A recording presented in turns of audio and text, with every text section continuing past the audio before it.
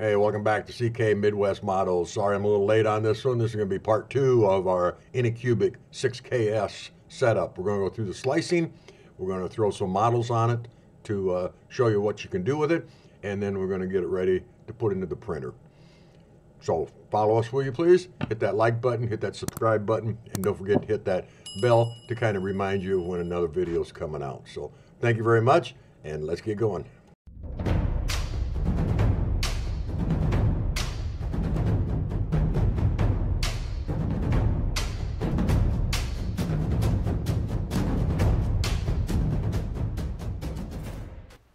In the package of stuff you get in your printer, you'll see a USB stick. First thing you got to do is push that into your computer and look for the file for it.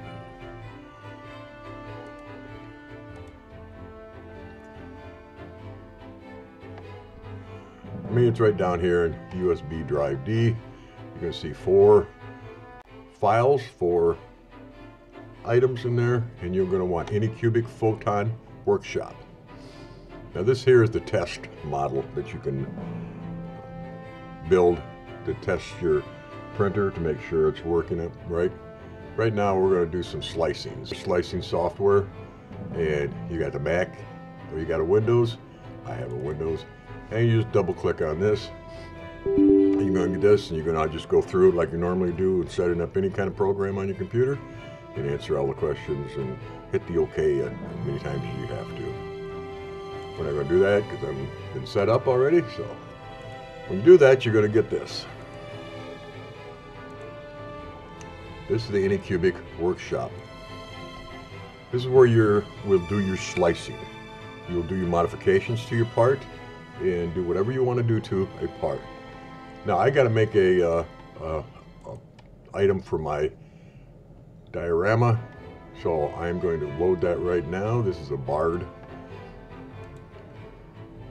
You basically go up here to open file, find the location where you saved your model, and click it, and it'll load in for you. Now there's a lot of things you can do with this. I'll show you the kind of the display first. Right click your mouse and you can swivel around, go up and down, get all kinds of views to it. You can hit the wheel, press the wheel down, and you can go up and down.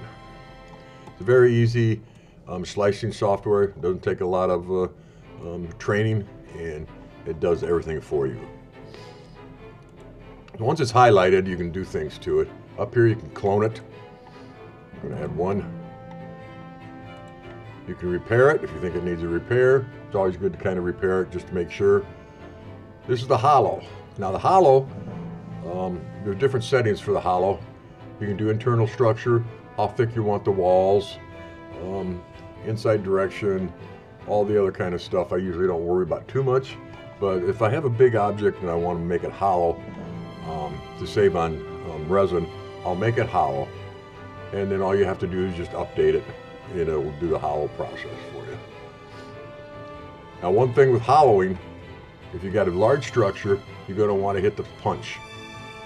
The punch is to put a hole in it, so when you're done 3D printing it, the resin will drain out of it. You won't have any trapped inside, especially if you're going to have where all the sides are enclosed and the inside is open. You want to be able to drain that out, preferably on the bottom of the part, or a part that's not going to be seen. If you can't do it, then put it in a spot where you'll be able to repair it very easily once it's been printed. But for me, the part I need, we're going to do some modification to it. So to move it, you just hold it, move it down. You go off the platform, you can see where it changes color. You can do the move this way. Gotta highlight it first. You got your handles. I just like to do a click it once, put it back on platform. And you got your rotators. Here's your handle for your different directions.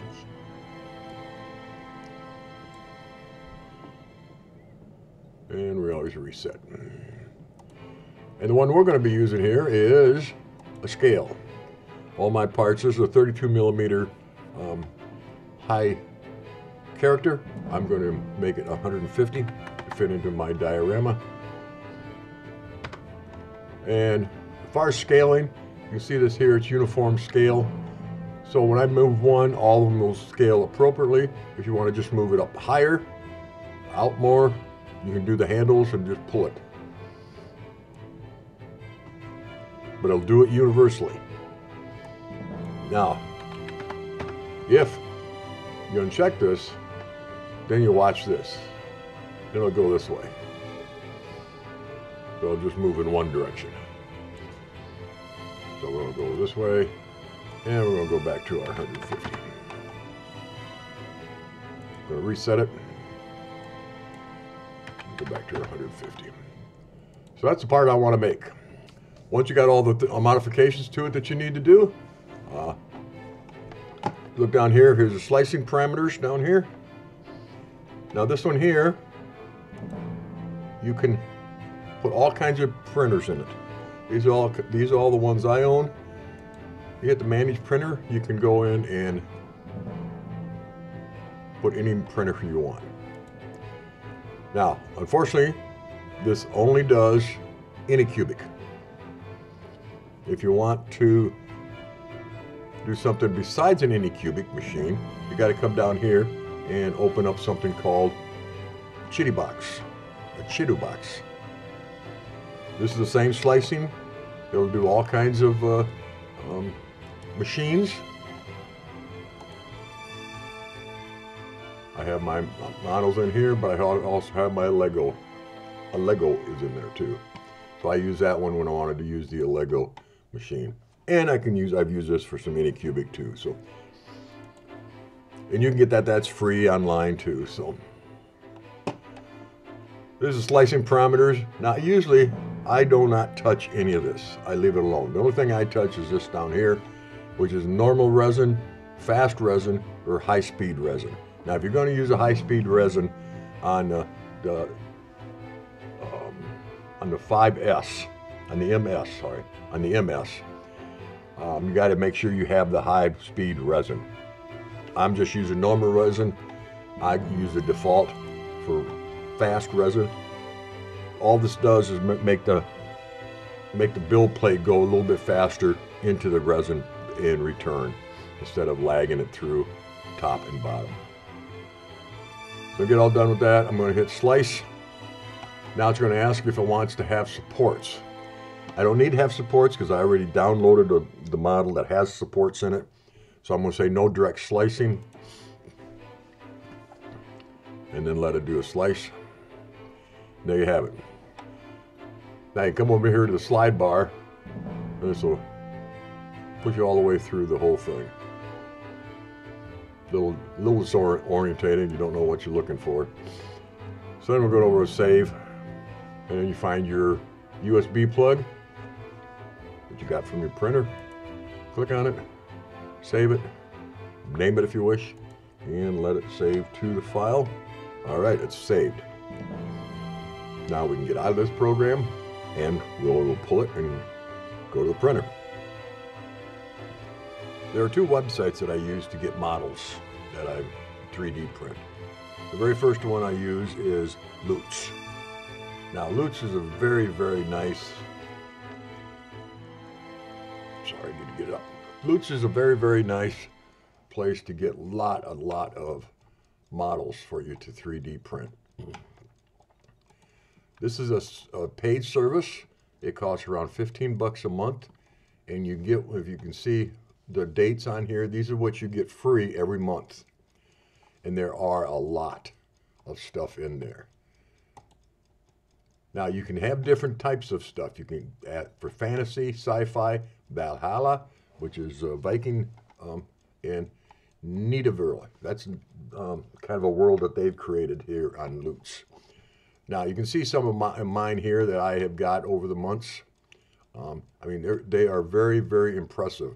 Now, one that I got down here that I'm using on my 3D model, or 3D diorama, is some of this stuff here. Let it load up. And here is the whole bundle.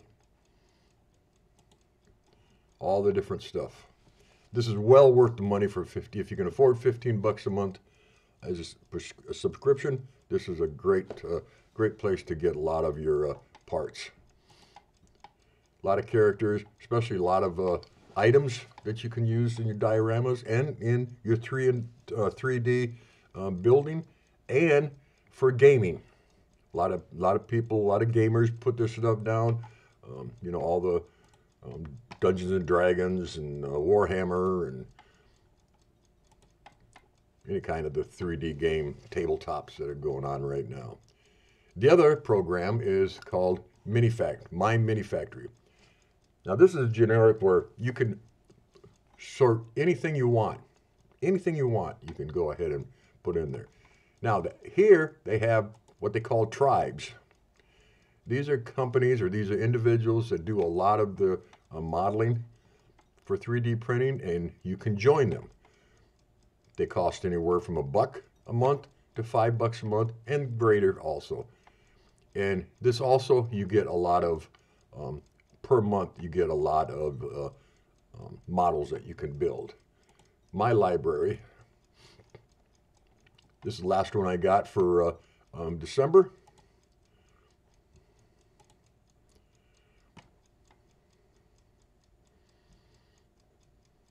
And you can see all the stuff you get. And that's free.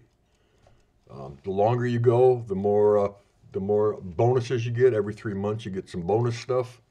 And this is well worth it, and especially in the sci-fi, which I make a lot of parts for. And they're all 3D printable.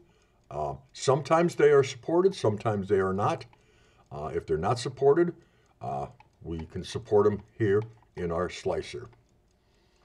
Now for supporting, you just have to play around with it. You have to make sure you tip everything on an angle when you support them. You don't want to go straight up. I never do. Always do it on an angle and then hit support, and it'll automatically load your support. So I will have all the links down below in the description of where these are at, so you can go around and see if these are suitable for you. Or just search for 3D printing, and there's a whole bunch of different ones out there depending on how your likes.